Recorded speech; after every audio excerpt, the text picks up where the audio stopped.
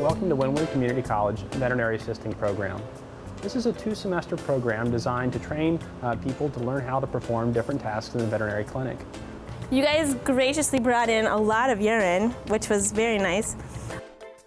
So right now, all the students are performing a urine analysis. This is a common test done in veterinary clinics, and it's used to look for urinary tract infections and determine kidney function. So this program takes 2 semesters to complete, and when they're completed, they will have a veterinary assisting certificate. So they divide the program up into what I would consider 3 groups. First one is anatomy and physiology. Second one is laboratory techniques, where you learn what they're doing in a clinic, in the back, behind the doors where you can't go, the tests and procedures. Third is the internship, where they send you to those clinics and you get to see it and you get to even participate on a small level. Well, I'm taking this class right now because I'm trying to better myself as a vet tech, but my real long-term goal is to become a veterinarian, get into vet school.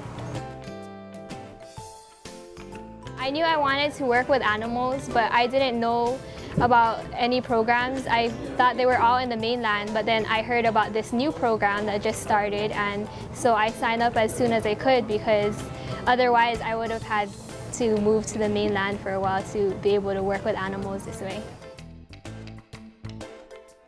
What I liked about the program was there were nice small classes. We got a lot of individual attention. There was a lot of hands-on and a lot of individual help. So if there's something you didn't understand, you could grab the teacher and get it explained to you really easily.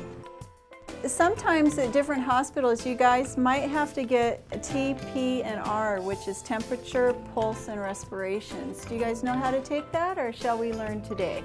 The internship part of this program is the best part. It gets you hands-on experience at different clinics, and you go and you spend a number of weeks working there, getting to know the clinic, getting to know how it works and what is to be done.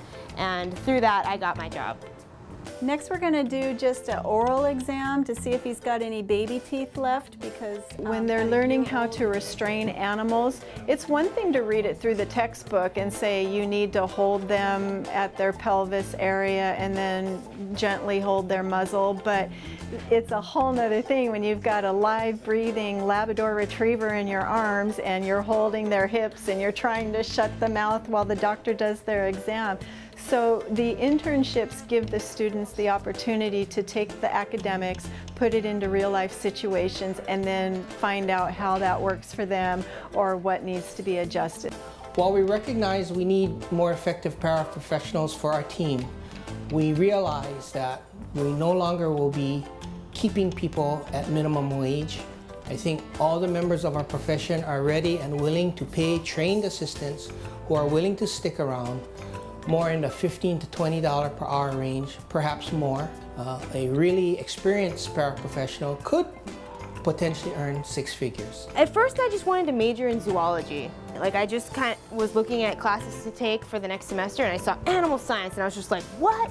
Went to my counselor, got the scoop, registered that day.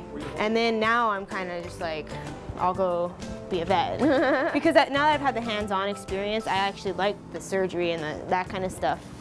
Veterinary assistants and veterinary technicians, as being a part of the veterinary team, need to recognize that we not only treat pets.